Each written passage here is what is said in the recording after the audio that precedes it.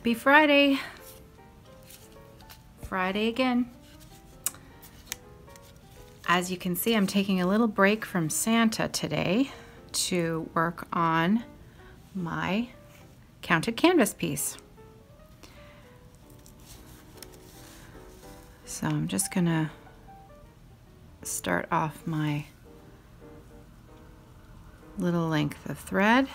Oh, I have a funny feeling we might be hearing a fair number of sirens during my video today, only because the weather has just started. It started pelleting some snow pellets about an hour ago, and generally, as people get used to their winter driving again, things can get a little messy outside. So this is from Nancy's Needle.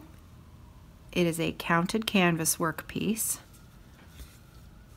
called Starry Skies.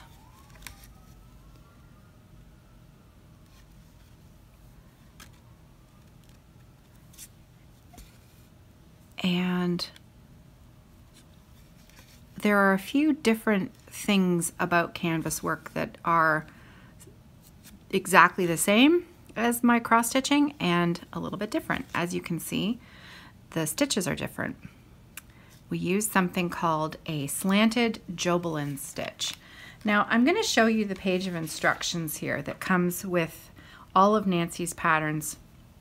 I don't think I'm showing anything here that I shouldn't show because it's not the pattern, it's simply general instructions on how to complete the stitch. So this, as you can see right here, is what the slanted Jobelin stitch looks like. And the way that you do it is you come up, I'm going to unthread my needle so I can use it as a pointer. You come up in one hole and down in the next hole where it tells you to on the pattern. But then you come back to the bottom and you go back up to the top. Come up at the bottom, down at the top, up at the bottom, down at the top. Now, it's not always going to be exactly the same depending on the orientation of your stitching and where you're headed, but generally that's the way. So that you'll notice on the back of your piece, the back is equally as covered with those long lengths of stitches. And that's the correct way to do it. You carry your thread across the back towards the next stitch. So that's the slanted Jobelin stitch. This piece, this particular piece, that's the only stitch that's in it. There are no other specialty canvas stitches. The only other thing that's in here is the way that I stop and start my thread, which is the exact same thing that the same way that I use to stop and start my thread on regular stitching pieces. It's called the Bargello tuck. Now, because I'm right-handed, my Bargello tuck looks like this. So you're going to carry your thread at the back of your project underneath 3 or 4 threads. You bring your needle out, and then you're going to re-tuck your needle around the last 2 or 3 lengths. You take a little nip of thread again, and you just anchor your thread one more time. So if you've heard me talk about the Bargello tuck, that's exactly what it is. It's just a neat and tidy way to anchor your floss at the back. With canvas work, it's especially important that you do that because of the fact that distances can be great at the back of your fabric, and sometimes it's not a very secure place to start your thread if you don't do it. All right, so I'm going to jump around here because I've got a little bit of floss left. Actually, I'm going to anchor that. You can see how this is where I've come up with my thread, but I'm headed over here. So even though there's lots of length in the back of other threads, because I'm carrying this one purposefully to start a new motif, I always feel better just anchoring it in the back there.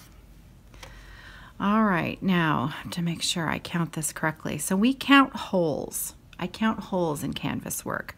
I don't count threads.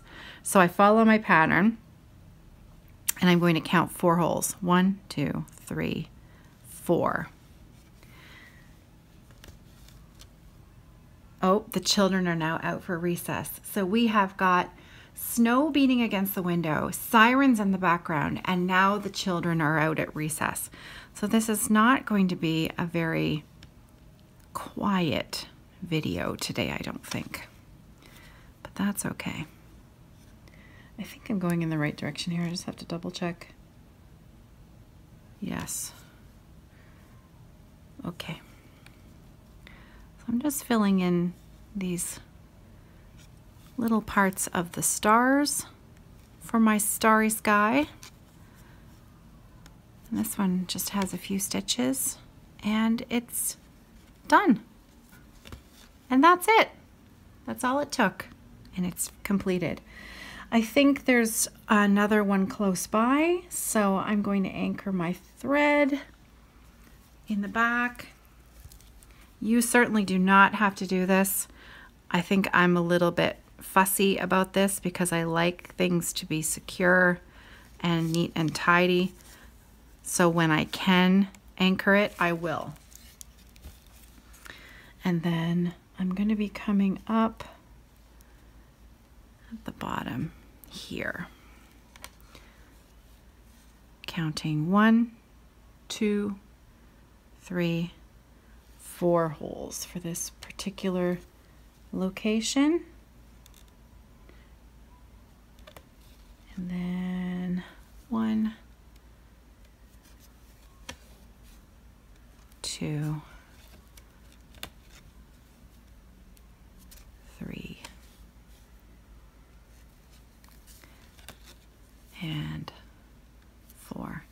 So as you can see, the coverage is very, very fast and looks quite beautiful.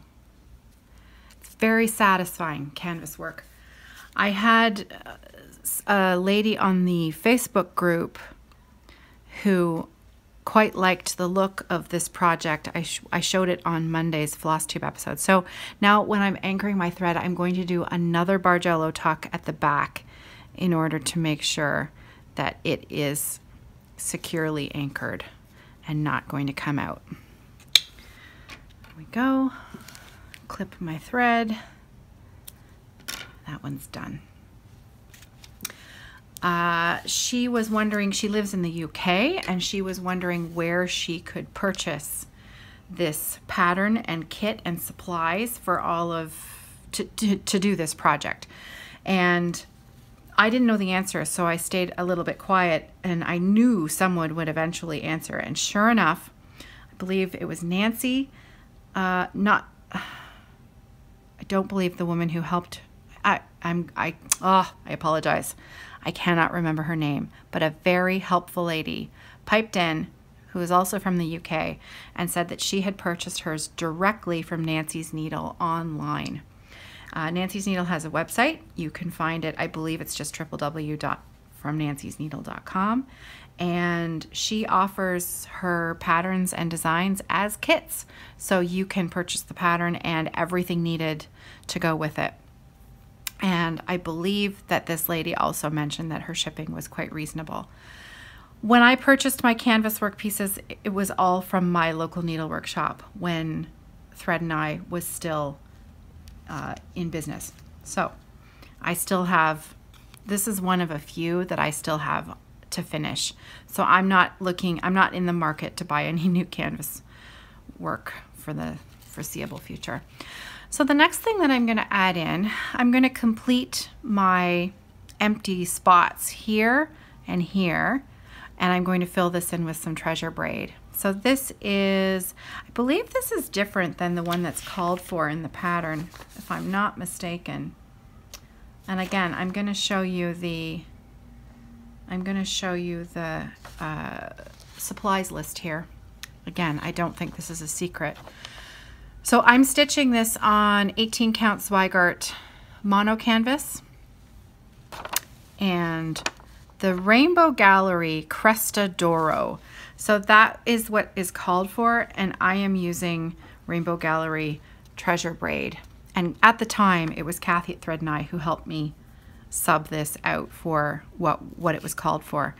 The number on the one I'm using is 23689. So it is a rayon metallicized polyester blend. 10 yards or 9.1 meters. 9.1 meters metric system.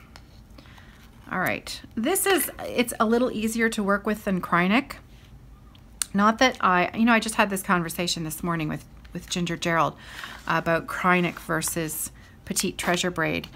And we were discussing, I'm trying to kit up the Glendon Place design called Catherine, which is one of the Baroque flowers. If you're not familiar with those patterns, oh, they are gorgeous. But anyways, I'm in the process of kitting it up, and it requires beads and Krynic and all kinds of wonderful, wonderful things. And Gerald said, usually I really don't like Krynic. I try to sub out Petite Treasure Braid when I can. And so it was nice to have a discussion with someone who understands, who just understands, the why would we be having a problem with Krynic.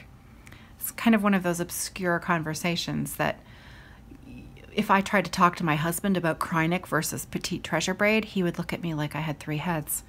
But it's nice to know that you are there listening to me and you know the difference between Krynic and Petite Treasure Braid.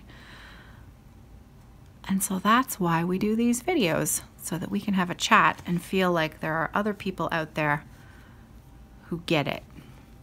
Now, here I go. I'm going to fill in this little area and watch how fast it goes.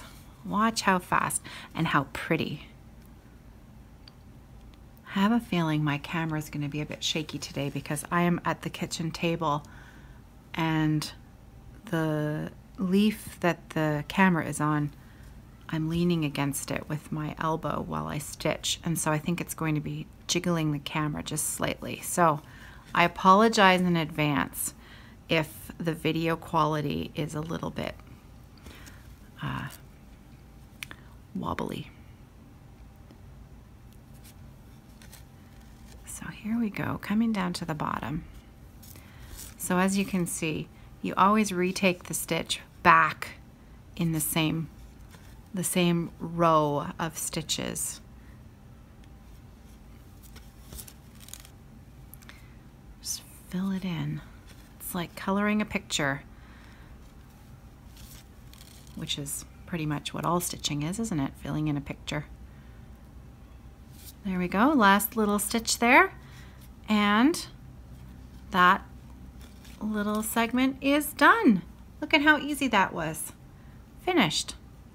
Now I know for a fact that there is a little bit more of this Rainbow Gallery. I think I called this Krynic. It's not Krynic, it's Rainbow Gallery.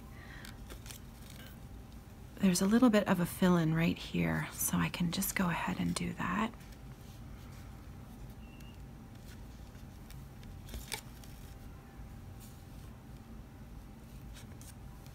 Okay, I'm gonna stop leaning against the table because I have a feeling this is really jiggling the camera quite badly. Let me know. Sometimes I forget that you can't just talk back to me right now, even though you probably are talking back to me. You still can't answer my question immediately. So hopefully, if I take my arm off the table as I stitch, that should improve the jiggling. Okay. So now I'm going to come in. I know that I'm looking at my pattern here. The next fill-in is right here, and I'm right there. So we're just going to go ahead and fill that in.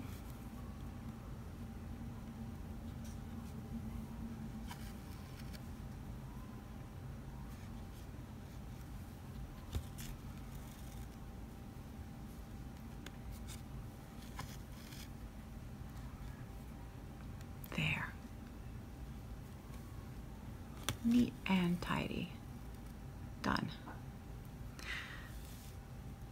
Where am I going now? There is a whole box of these stitches right beside the blue, so I'm going to now come down here, and let me just double check my pattern because it's right over the fold of the pattern. I'll make sure that I'm right. Oh, it goes down a long way. So what I'm about to start is the match of this line here, and now I'm going to be doing it here. So I better just count and make sure. I think I'm going all the way. It matches to this line that's in the middle here. So this is the fun part, where you don't have to count or even look too closely at it. You can just zip along.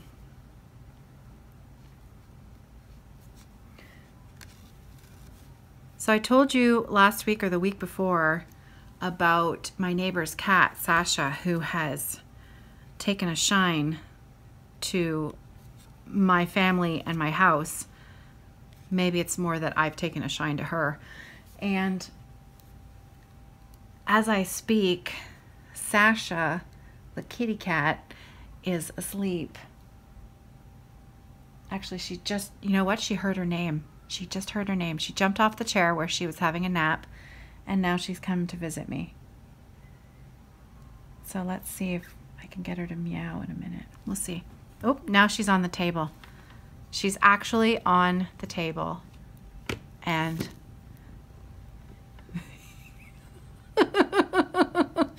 she heard her name and she came to say hello, which is hilarious. So there she is, up close and personal. She's decided to lay right on my stitching. So I'm sorry, honey bun, you're gonna have to move. As you can see, we're all a little bit, oh, now she's digging her head into the water dish. Hang on a second here.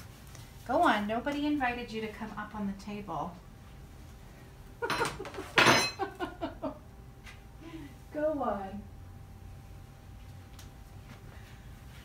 That was quite funny. Anyway, I am not feeding her, I promise. Oh, now the dog's jealous, so the dog's gonna come over and investigate. I promise that I'm not feeding her. I promise that I'm not giving her any treats, because I know that she needs to go home to her own family at night, but her children go to school during the day, and her owner goes to work outside of the home, and he puts her outside, and it is cold out there. So, you know, she comes and knocks on the door and she asks to come in. She has a little nap, and then she goes back home. I think that's perfectly reasonable. Anyways, it's meant that I have a little cat to cuddle, which has been a pretty nice gift. And I don't have to pay her vet bills, which my husband likes even better.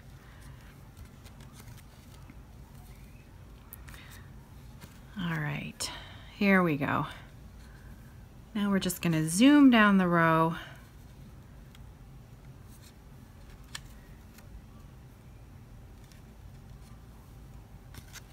And as you can see, at least I think you can see here, there are 3 rows of this rainbow gallery. And I'm just starting on the first row here.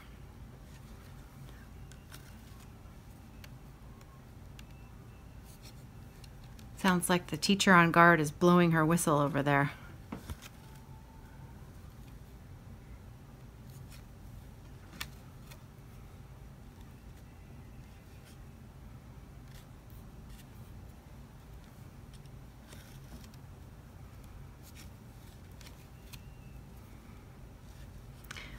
Where I sit in my kitchen, we have a window seat that we use as seating for our dining room table, and it's a bay window, and there are cushions on this window seat, and the cat has decided that one of these cushions is a very comfortable place to have a little snooze, and so that's where she's settled herself now. She's all curled up on the pillow, and then she gives me the side eye every once in a while, probably because I'm talking to you.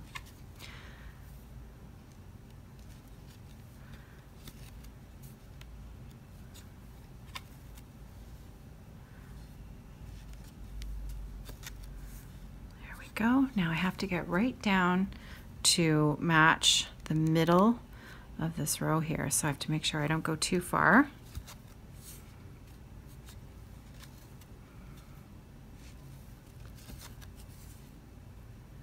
That's the last one right there, and then we fill in the corner. 1, 2, she's making a move to come back. Oh, there we go. She's back on the floor now. 3. There's that side. Now,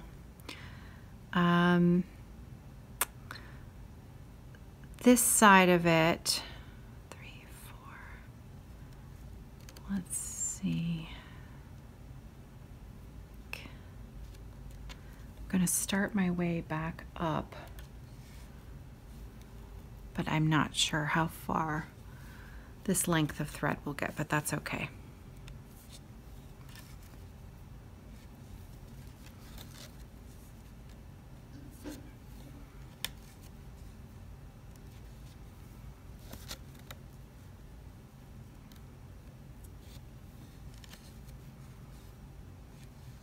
There we go. Maybe I can do 2 more stitches. What I like about the Rainbow Gallery is that it does not tend to fray. So you can really work it right to the end of the length of the thread, and it doesn't fray at all, which, you know, it's not an inexpensive product. It's nice that you can, you know, use it up to the very end. I think I can even sneak 1 more stitch. Look at that. Not too shabby. There. Okay. So flip it over, sew in my end,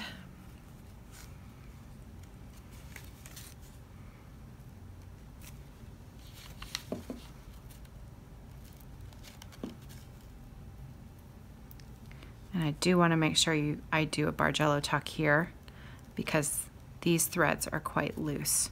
So I do the Bargello tuck, but then I again put it under lots of stitches so that it's tacked down as best I can.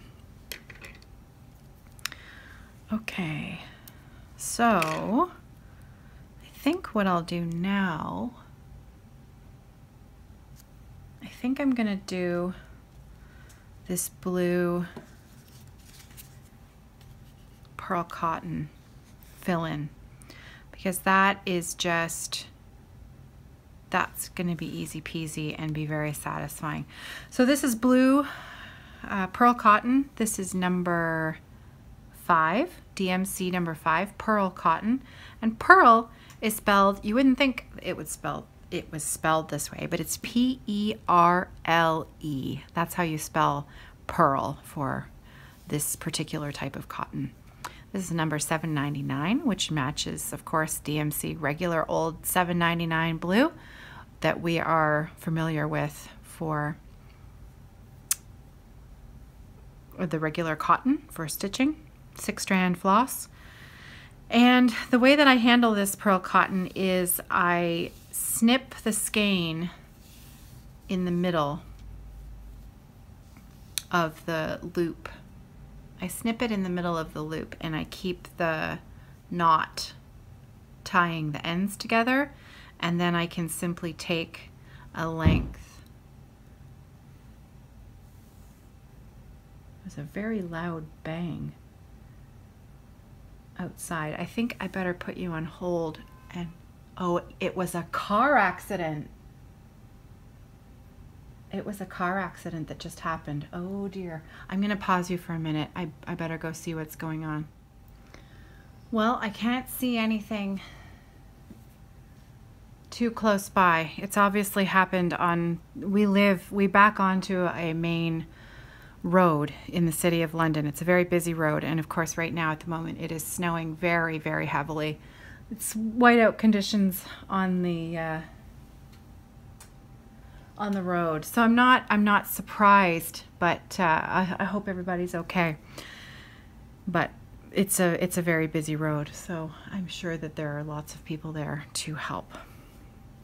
This has been an exciting episode today. We've had cats jumping up and making star appearances, car accidents, whiteout conditions outside. It's been quite a show. So let me get back to my pearl cotton here. This is, again, $7.99 pearl cotton. I cut the loop in half so that the lengths are the length that I like to stitch with. I keep the knot in the middle, and then I can just pull out one length of thread for what I want to do. And then the rest of it I keep in floss away bags. Got all of my threads are separated out into their own individual floss away bags, and then I keep those floss away bags in my project bag so that everything stays together where it's supposed to be. Okay, now you see, isn't that funny? When you do something out of your normal routine, I couldn't find my needle, and it's because I'd put it on the other side of the needle magnet, and I never do that. I always have it on this side. This is why I like to put this side of the magnet here, because it's stronger than the face of the magnet that has the little button part on it. The cute part. I like to use the ugly part.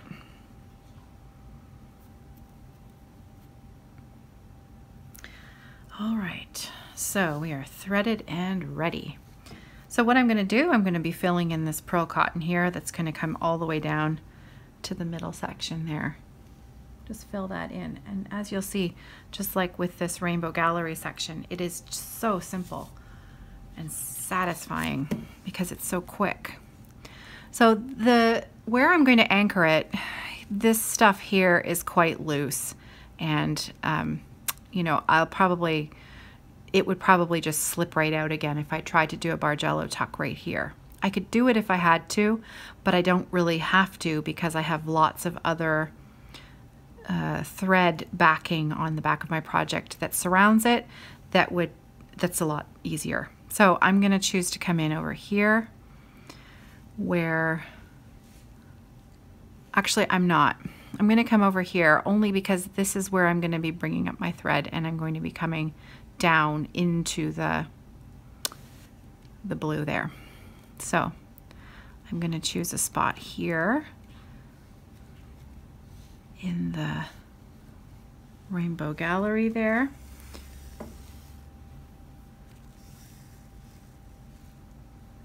The lengths of pearl cotton you can keep nice and long. The lengths of the Caron watercolors, so that is the slightly more, it is cotton.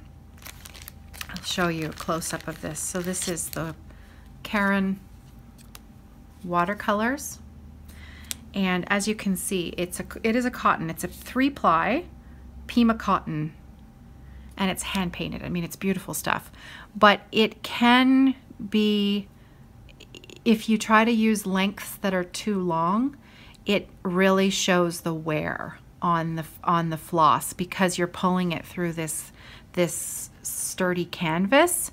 It really pulls on those fibers. So in order for your thread to look its best, you want to use lengths that probably aren't any longer than about 18 inches.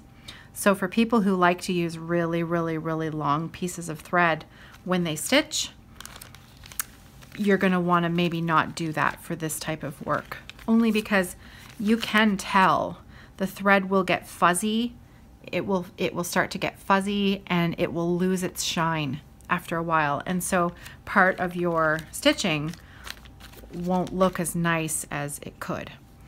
So, okay, so I think I've come in once. I need to anchor this with my extra little tuck there.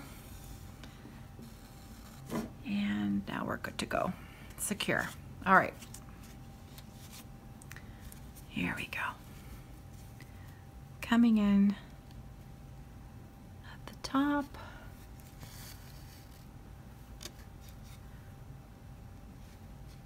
Down at the bottom.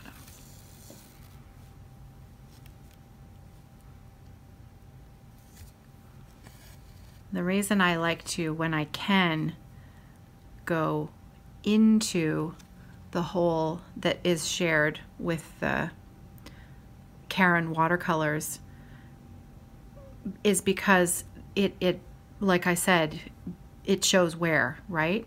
So I want to pull those fibers down towards the back as much as I can instead of working them and bringing them forward. It's just a choice. But looking ahead to make sure the project looks its best that it possibly can.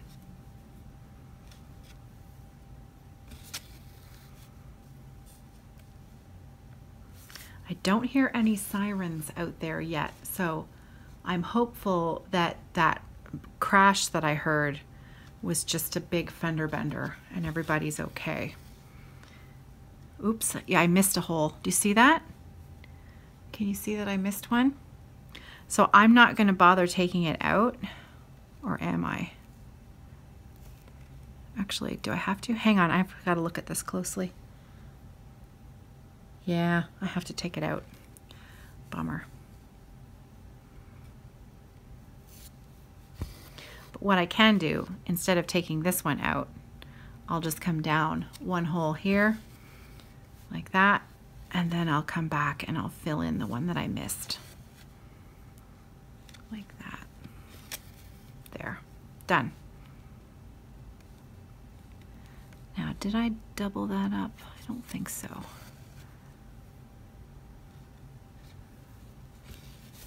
Oops. It's not nearly as steady as working on my floor frame for you, is it? I hope you can see it okay, and I hope you've enjoyed watching me do something a little bit different. I thought maybe you might want a little bit of a break from Santa. So I did finish Santa's face. I talked about it on Monday that I was determined on Monday night to not go to bed until I had completely stitched Santa's face, and I did it. He has a face, he has cheeks, he has eyebrows, he has a beard, he even has a hat. It is done. So I am really working towards a finish on that project. If only I could, you know, manufacture some more time, I could do all the things that I want to do.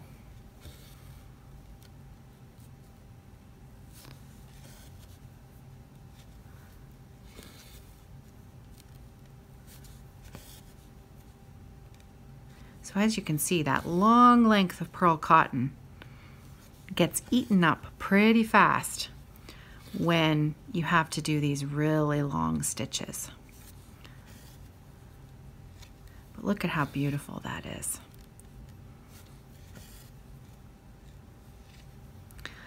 I am recording this on Thursday afternoon, and I'm going to have this video uploaded and ready to go live at 6 p.m.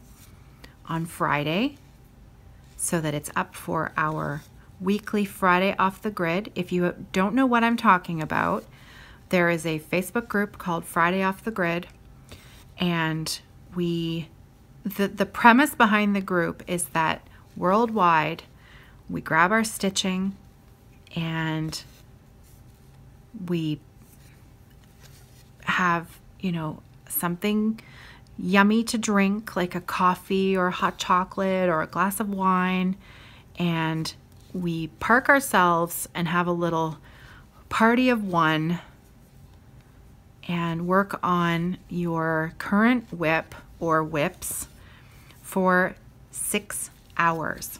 So from 6 p.m. until midnight, or as much of that time as you can fit in. Just time to take for yourself and put a major dent in the progress of your whip. So I am recording this on Thursday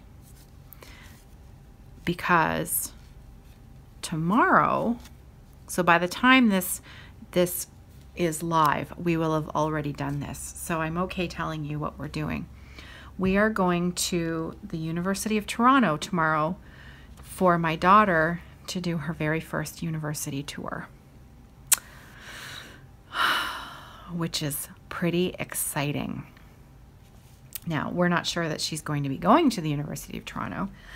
She's not sure she's going to be going to the University of Toronto, but we're all pretty excited that we're at this stage and that, you know, she's getting ready to make that big step. Now, I still have some floss left, so I'm going to carry on a little further down my path here, but I'm well aware that the direction of these stitches change at that middle line there. So you can see the stitches are slanted this way for the blue and then this way down here as I cross that middle line. So I know that my $7.99 has to start slanting the other way right now as well. So these next few stitches, I'm just going to get that established, and then I can end my thread back over in the blue watercolors.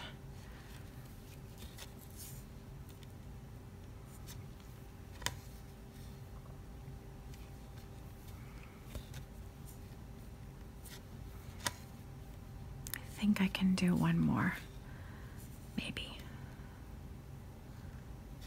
Let's see. Thread chicken with pearl cotton. Not for the faint of heart, because you have to do an awfully long stitch. And I think that's it. I don't think I better press my luck for another one. All right, let's anchor that thread over here. Now that feels pretty loose, actually. That does not feel secure at all. So what I'm going to do is I'm going to retake it and bring it over here. And now it feels a bit better. It's certainly, there's enough length there in that end that I'm not concerned it's going to be coming out. And that's it. So that's what we're going to be doing during the day tomorrow, is touring the University of Toronto campus, and so I knew that I wouldn't have time to record a video tomorrow. I should say, actually, I'm not touring the campus. My husband John is going to be with Sarah, and they have a few appointments with a few friends of ours in various fields who are out in the workforce in the areas of interest that Sarah has. And so they have appointments in the afternoon to meet with these people. And I am actually spending the day with Nicholas, with my son, and we are going to be going to the aquarium in Toronto. So it's kind of a big deal because I can't remember the last time I had the whole day to spend just with my son. And John gets to spend the whole day with Sarah doing something a bit special too. And then we're all going to meet up at the end of the day when we're done. So by the time we're sitting down for Friday Off the Grid, we'll be back together as a family and can spend the evening together. And you know for a fact that I'm going to have my stitching in hand. So I think I have to leave it there. I think I'm going to have to get back to my sewing. But this was really just so much fun. Thank you for joining me today. Thank you for your patience with the various interruptions that we had today. I'm looking out my window and the snow is, oh, it's floating down. It's magical out there. It's just beautiful. I am sorry for the person who had a fender bender outside, but I'm inside snug and warm and watching the snowfall outside, and it's beautiful. I hope you have a wonderful weekend. I hope if you do have snow that you love it, and if you do have snow and you are not a fan of snow, that at least you can tolerate it and look forward to warmer times ahead. Dream about a sunny vacation. I don't know. I like snow, so... Oh, and there goes the snowplow. I can hear it. It's the start of a long winter season, I think. This is early. This is very early this year for us to be getting this much snow. It's quite early. But I'm not complaining, not even a little bit. I hope you have a wonderful weekend. I will see you on Monday for Monday Floss Tube, and I will see you on the Facebook group Friday Off the Grid all weekend long. And I hope you enjoy. Take care.